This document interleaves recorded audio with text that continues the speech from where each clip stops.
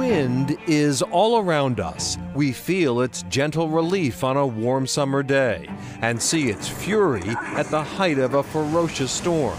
We see the weather changing our landscape in the face of the harsh reality that is climate change.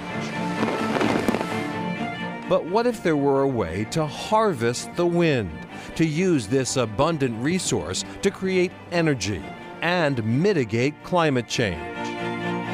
If we're trying to reduce carbon emissions and trying to achieve net zero, then we've got to rely on renewables. For us in Massachusetts, our biggest resource for renewables is offshore wind. Offshore wind is making a splash in New England, but it isn't new to the Bay State. For more than 2 decades, plans for turbines like these have been under discussion. Nearly 20 years after developers proposed the Cape Wind project in Nantucket Sound, a project that was eventually scrapped, offshore wind is now up and spinning. 15 miles off the coast of Martha's Vineyard, 62 turbines are being built for the Vineyard Wind project. Nearby, 8 other developments have wind energy leases.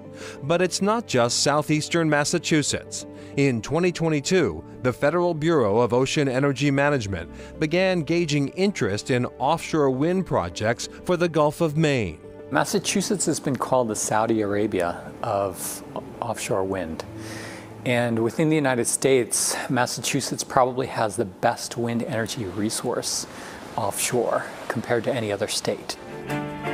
Many of these developments are already permitted and under construction off the coast of New England. Of the 9 local projects, Vineyard Wind is the furthest along. 1 turbine is in the water and the remaining components are at the Port of New Bedford, waiting to be shipped out. Vineyard Wind CEO Klaus Moeller. The Vineyard Wind project is going to build the first real utility-scale offshore wind farm in the U.S. We are kicking off the technology, the harvest of the green energy, but we are also kicking off this industry. Vineyard Wind is a partnership between offshore wind developers Copenhagen Infrastructure Partners and Avangrid Renewables. Right now, Vineyard Wind 1 is under construction. Vineyard Wind has 62 wind turbines. And each of our wind turbine is rated at 13 megawatts, 806 megawatts in total capacity. That means powering 400,000 residential and business customers in Massachusetts. The offshore wind turbines are 3 to 4 times larger than the onshore wind turbines we're more accustomed to seeing. Each of these blades, we have 3 of blades in each wind turbine, is as big as a football field from end zone to the end zone in like Gillette Stadium. And each of these towers are as high as the Eiffel Tower. But when you put everything together, imagine like the biggest commercial plane, which is like an Airbus A380, right? It's 3 times bigger than an Airbus A380. So the scale is massive.